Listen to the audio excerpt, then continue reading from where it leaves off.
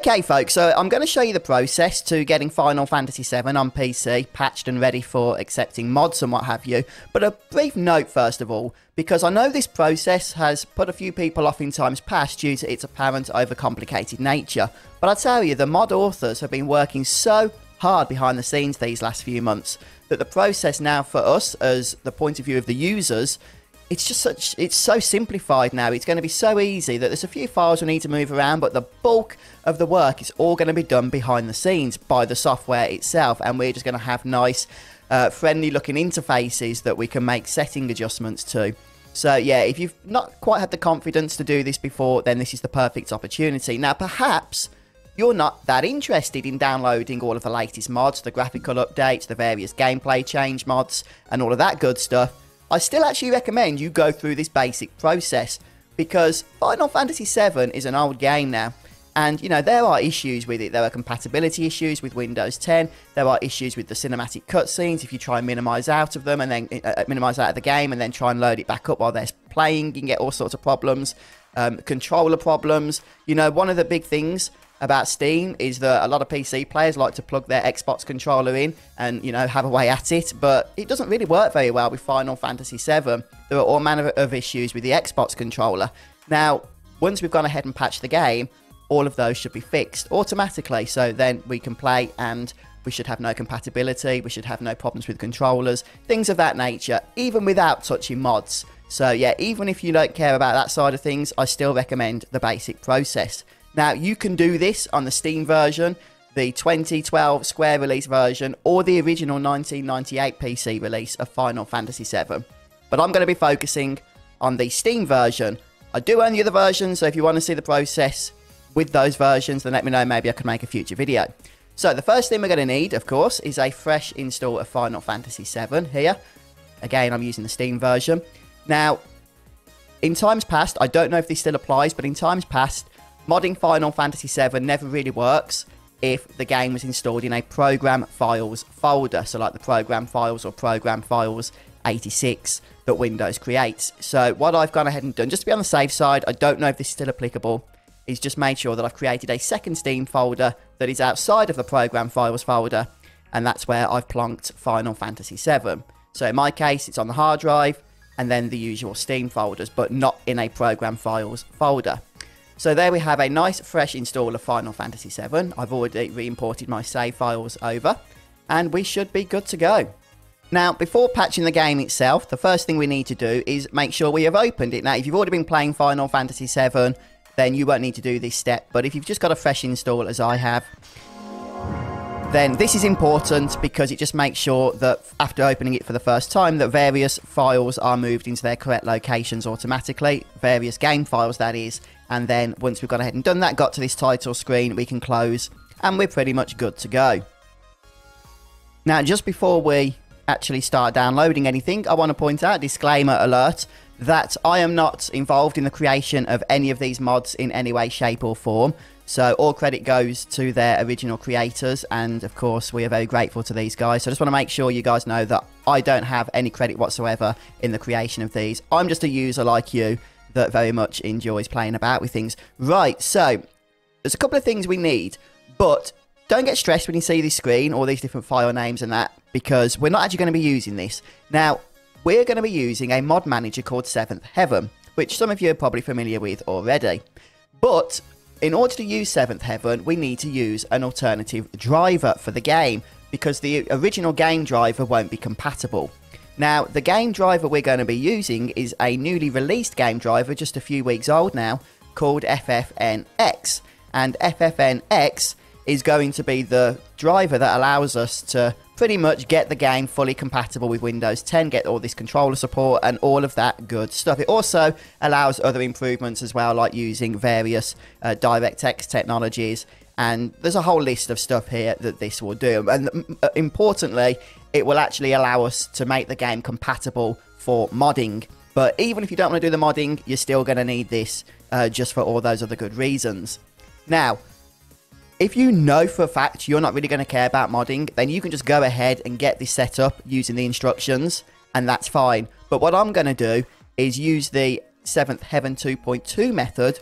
We're going to download the mod manager, and that will patch it for us using those files automatically. And then we don't have to use mods still if we don't want to. But if we do, or if we think we might do in the future, with 7th Heaven installed, we have the option to do that. If we go the other route of just downloading the driver and setting that up, then yeah, we can install 7th Heaven later, but I prefer to just get it done now, so it's all ready to go. So I will leave a link to this particular thread down in the video description so that you can get the download link.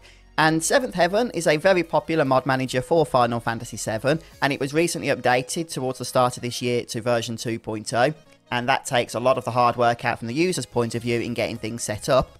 But it's recently been updated again to a beta version 2.2. And yes, I do say beta, not beta. I'm not American. Okay, so 2.2, and this is a beta version, but this is the version we are going to want to use. So what we're going to do is go ahead and download 7th Heaven 2.2 beta here. So it looks like the download link's working, which is nice. And with the file downloaded, we just need to obviously run that. I'm sure you guys know how to install things. Sorry for the black screen there. That's just because for some reason, Windows doesn't allow you to record the little panel that pops up saying that you need an administrator to confirm the installation.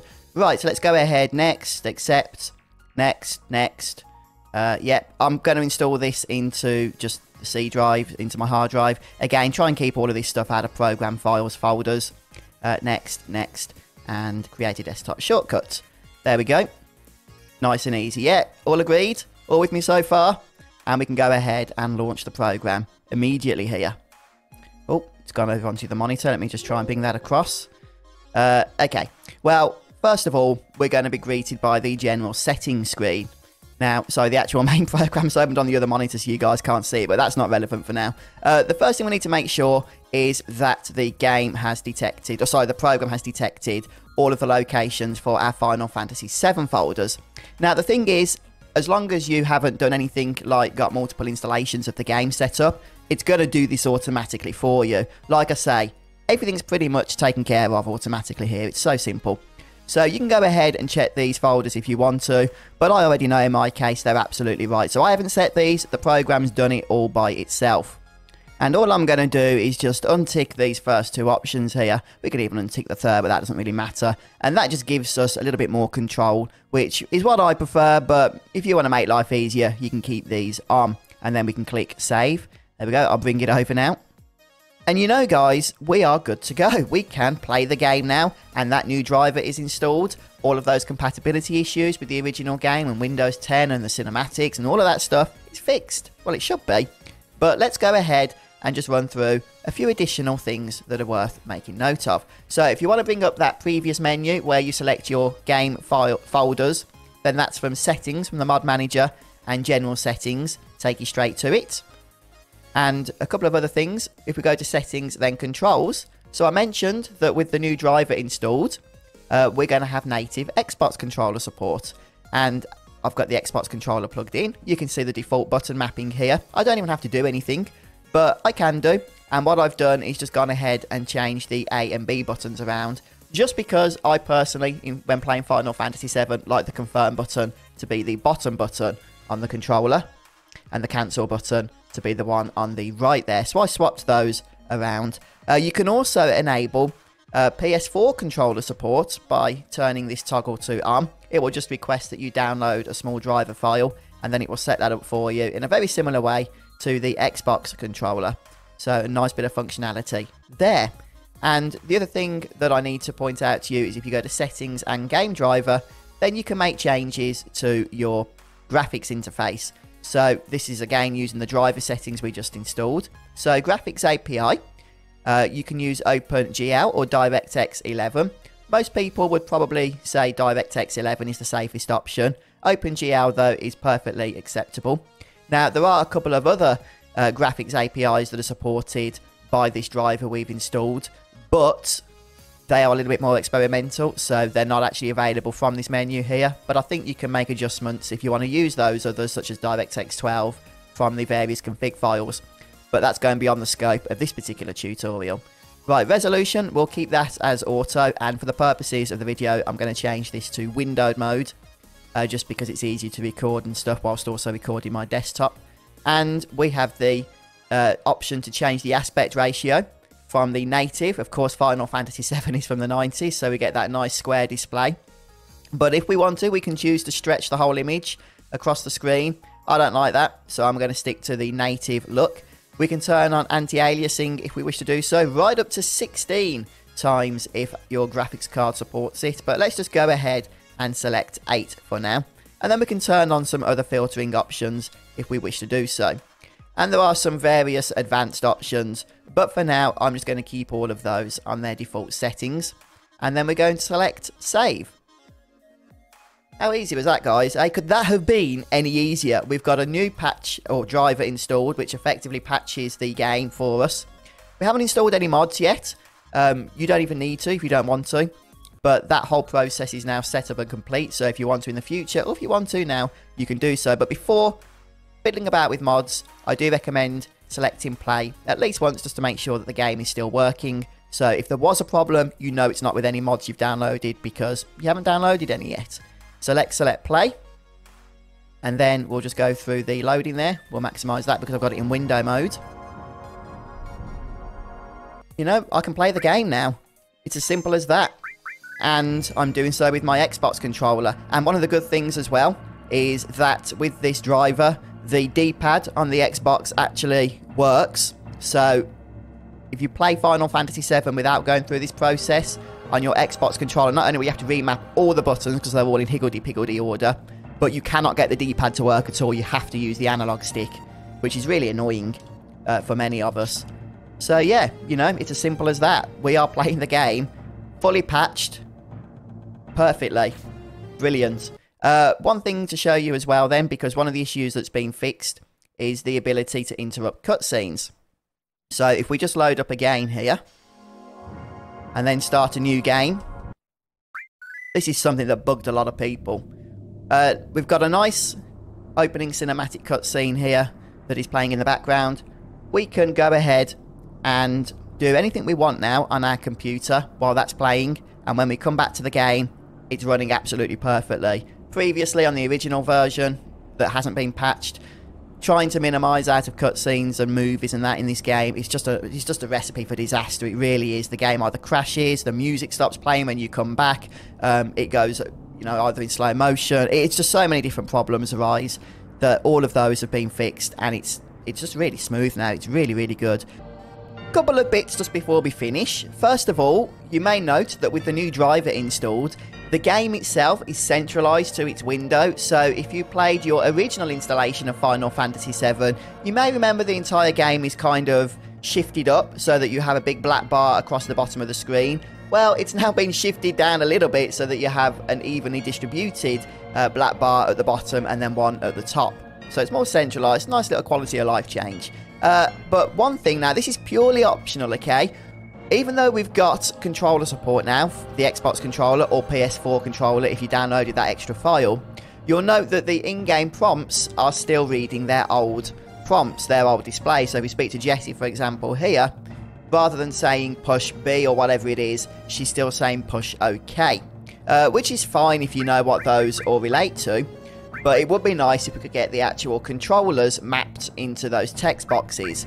So if we go to the config, for example, you can see on joystick, rather than having the actual images of the buttons, it's just labelled as it normally is. So, I mean, that's just how Final Fantasy VII works. It always has done for the PC version. But we can do something about that if you want to. Again, completely optional. Your controllers will still work absolutely fine now. But if you just want to make those display changes, I'm going to show you how to do that using a couple of mods. So let's go ahead and close the game here.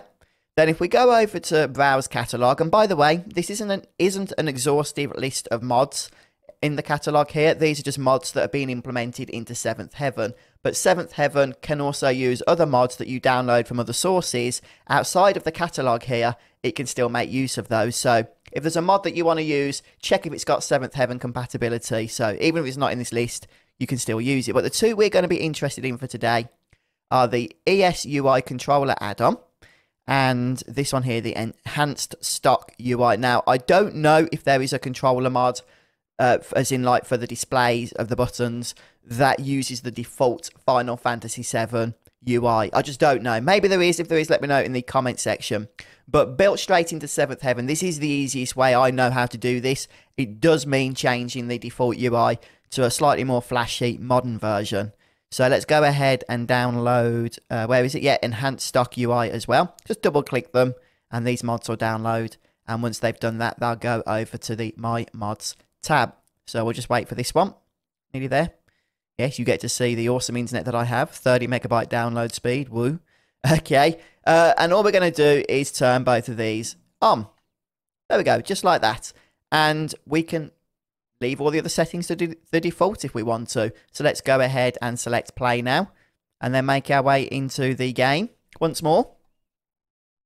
Usually once you've installed a new mod, it may take just an extra couple of seconds to load the game up for the first time since doing so. We get to see that new interface there. And you can make changes to this interface if you want to from the mod settings, but I'm not going to for today.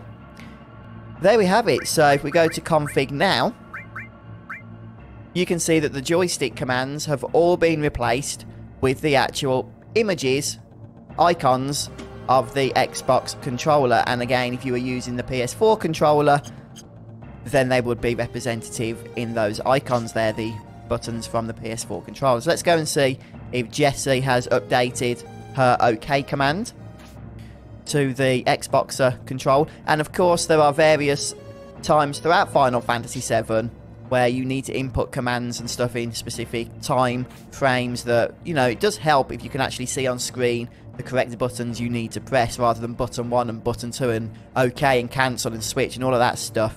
It can get confusing. There we have it, look. Yep, so it updates in the dialogue boxes as well. So a couple of little optional mods there if you want to get that little display for controller icons in place. But again, you don't have to. It's entirely up to you. There we have it then, folks. So thank you once again to all of the authors of all of these mods. And I hope you guys have enjoyed watching. And let me know in the comment section if you decide to go ahead and install this new driver along with 7th Heaven 2.2. But yeah, take care everybody, have a wonderful day. Don't forget to subscribe as well, because I do plan to do more mod videos in the near future. Maybe we can build on what we've done here today as well, go into a little bit more of the complexities behind the system and some other mods as well. But yeah, take care everyone, I'll see you next time, goodbye.